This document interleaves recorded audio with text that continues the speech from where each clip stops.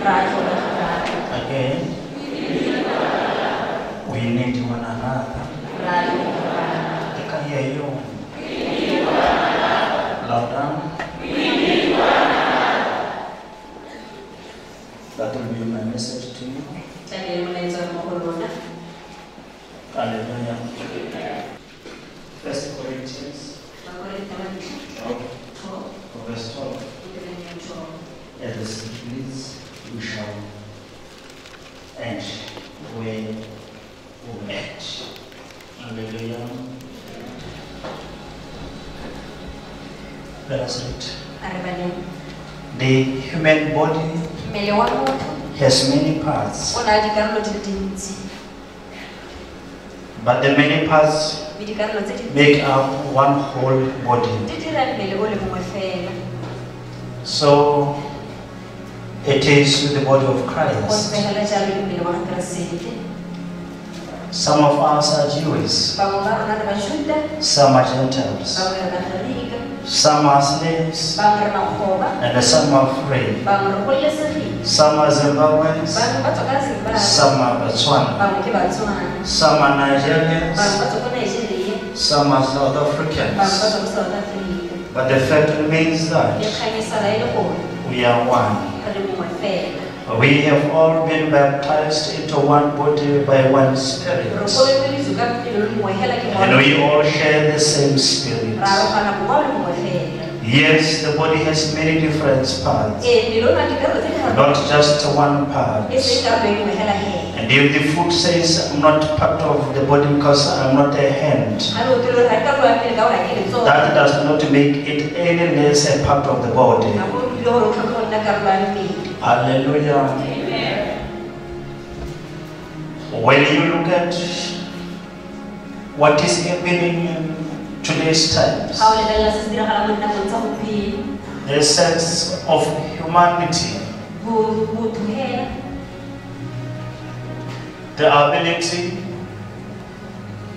to embrace one another. I mean, the culture of Jesus Christ that does not distinguish anyone from the other. When you look at how fellow Africans, before we go far, as Botswana, the way we treat our fellow brothers from Zimbabwe, the way we use them, the way we ill-treat them, the way we dispossess them of what is rightfully theirs, the way we steal their expertise. This on its own says we do not know who we are. Life is not static. Life is dynamic. Your yesterday is very different from your today. That on its own says life changes. If now you are going to forget that there is what we call tomorrow, yes, you will do as you want. Yes, you will treat others the way you want. But let me tell you, you are not an everlasting person. Nor is the world that you find yourself in. Listen to me. There is God. And this is a God of the non-believers as well as believers. There is a spirit behind every man. And such a spirit mobilizes the human souls. Without such a spirit, no soul would exist. I wish to paint a different picture into how you have been perceiving life. No man is better than the other. I may be a prophet, but this does not make me special than you. I may be acquainted with the power of the Holy Ghost, but this should not make me feel proud than see you as the least one. Yes. I may be heavy on materials, but this should not make me forget that without another man, I would have not have such. My people, as the body is, so are we in Christ. The hand needs the leg to reach. The head needs the eyes to see. The heart needs the lungs.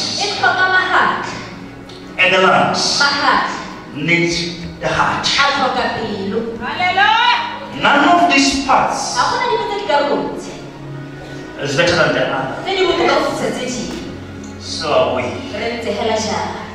Never ever esteem yourself high above others. Without your problems, I wouldn't be anointed a prophet.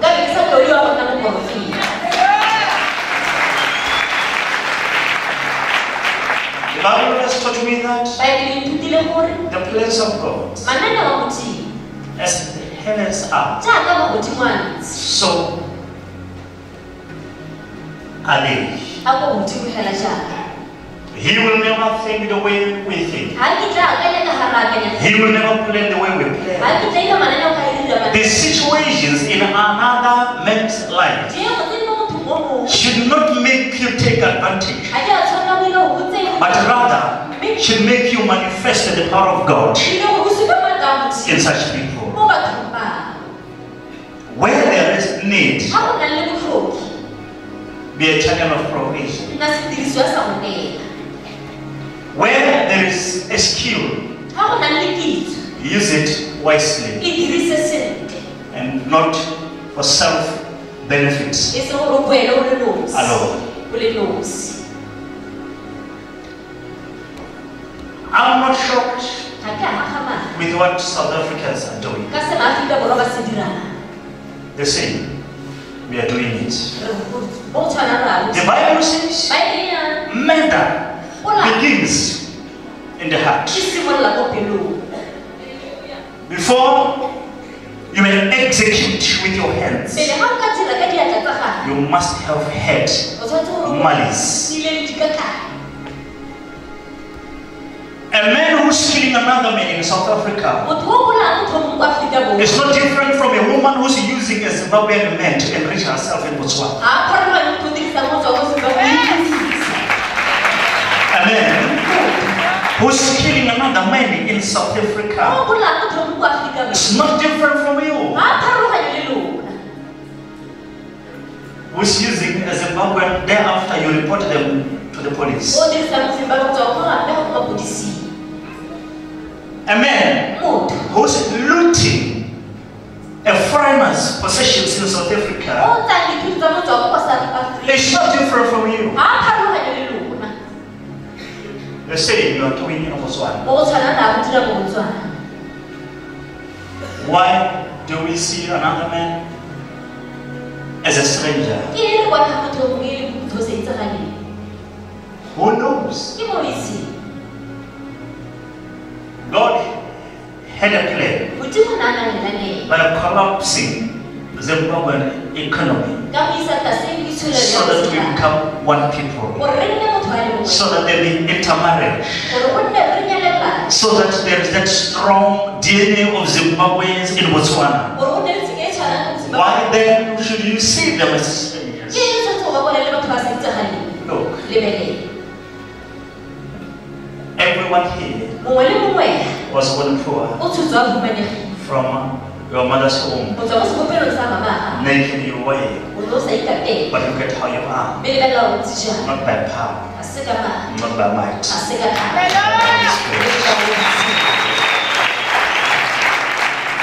The very sense of care that it took you from day one of your conception up to where you are should be an empowerment to you. Ask yourself, why is it that your mother was not poisoned whilst pregnant of you? Why didn't she fall on her tummy? As you were crawling, passing by chemicals so dangerous, why couldn't you drink of them? Who said this one is not edible? This is danger. That which you cannot do to others today. When you grew up, you fell in wrong hands. There were traps for your death. There were everything set to destroy you. But the Holy Spirit said no.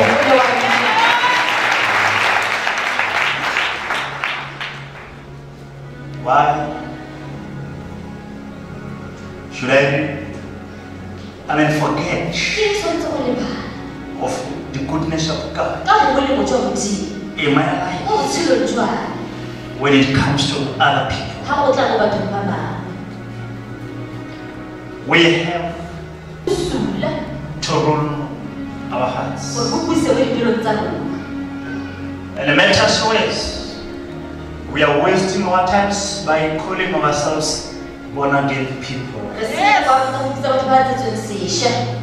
The Bible says, both life and death cometh from your tongue. What you say is a seed that you will eat tomorrow.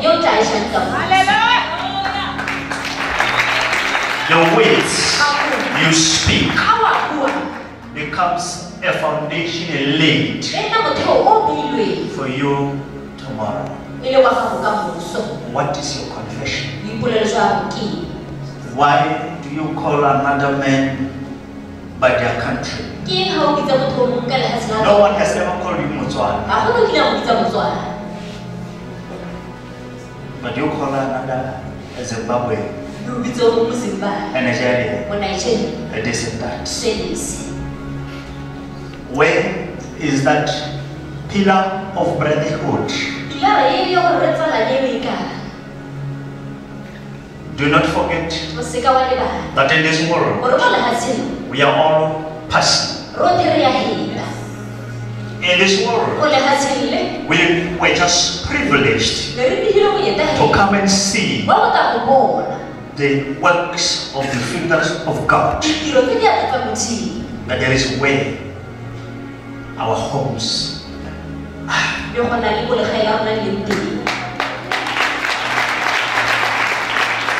And while still here, forget not that the journey continues.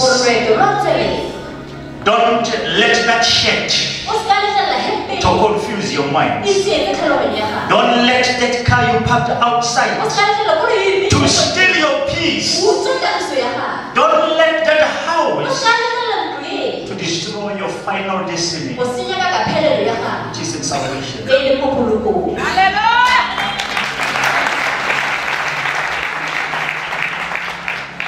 The Bible says, even if I may prophesy to the fullest of it all, even if I can lay hands of healing and deliverance, if I have no love, then I am as good as nothing.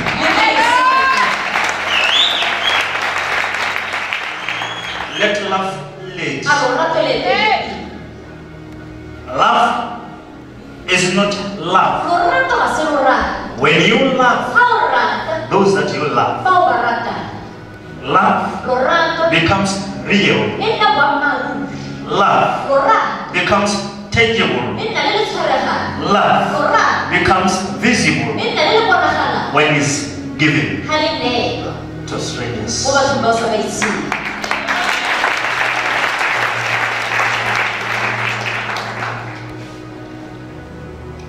In conclusion,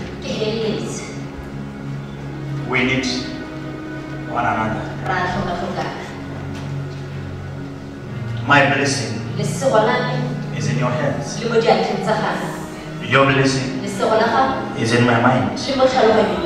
There are ideas that God has given me, but I cannot put them on the table. That only so means they are not my ideas. There is somebody whom I should share my mind with, and such a person should benefit from my mind, and I will benefit from his hands. I tell him the idea, he takes the idea into an artifact, then I use the artifact.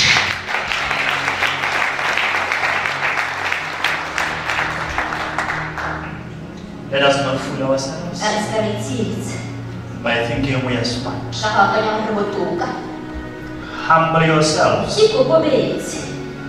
So says the book of 2 Chronicles. If my people,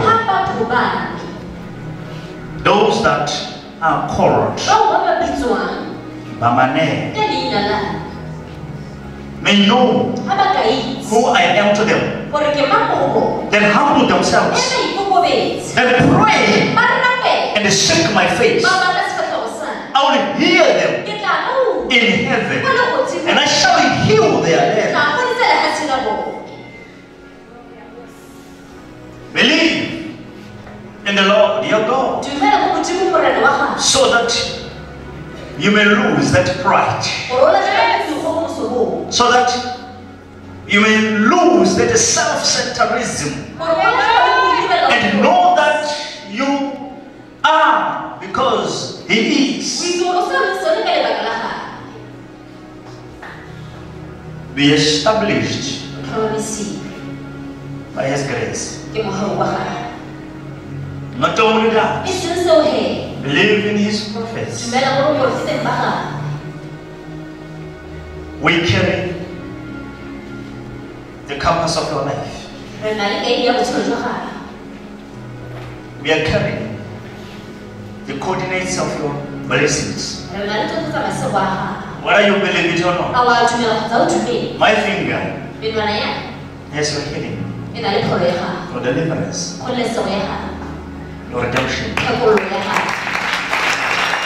Believe so that you may prosper.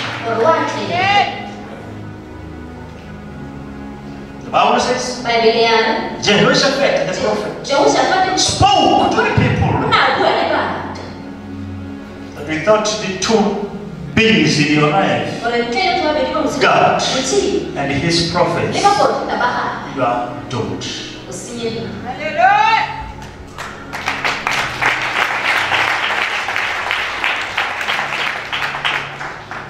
The shirt you're wearing was done by the men you are hating today.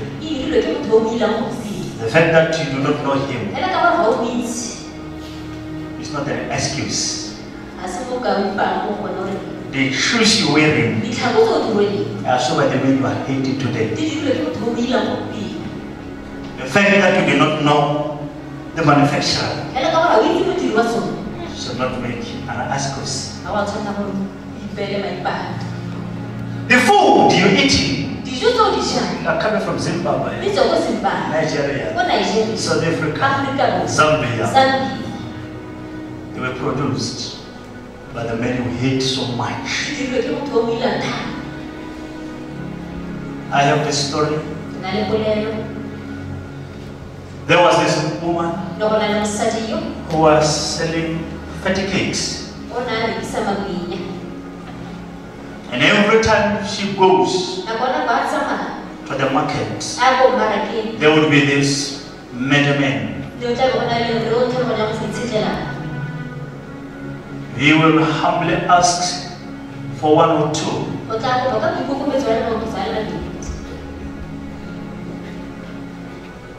And after eating, he will insult this woman. He will insult this woman.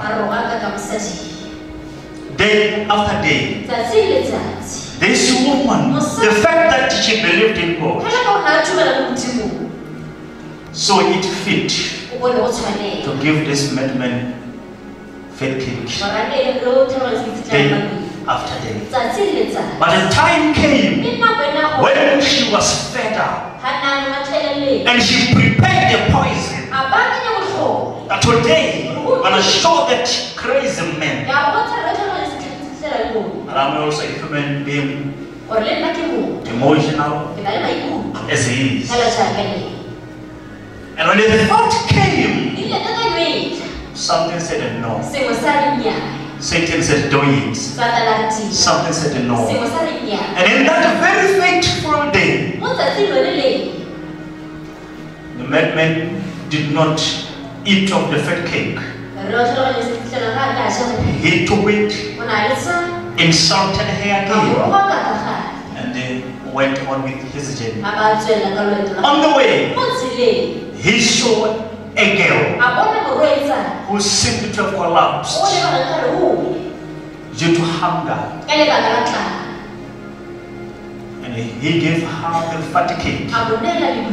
She regained consciousness. And he asked her, where do you come from? And she said to him, I'm a daughter of the woman who is selling fatty cakes in the marketplace. And he took her by hand to the very woman and he said, your fatty cake has saved your daughter.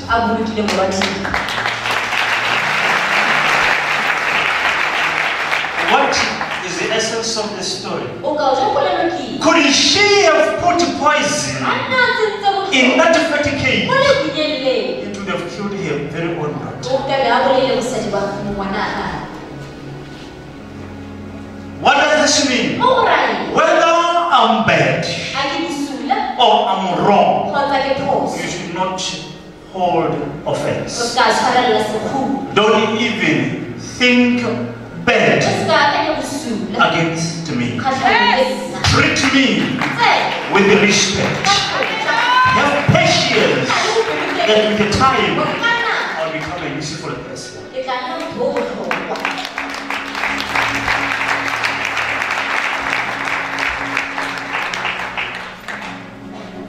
This is what we're failing to understand. The Bible says we were once Gentiles. No one killed us, but someone died for us. Why then should we kill other people? No tit for tat. Revenge not. The Bible says when they beat you, give them another side to beat you up. Hallelujah. Hallelujah. I believe this very short message I have enlightened your heart. The person you are sitting to is your Messiah. We need one another.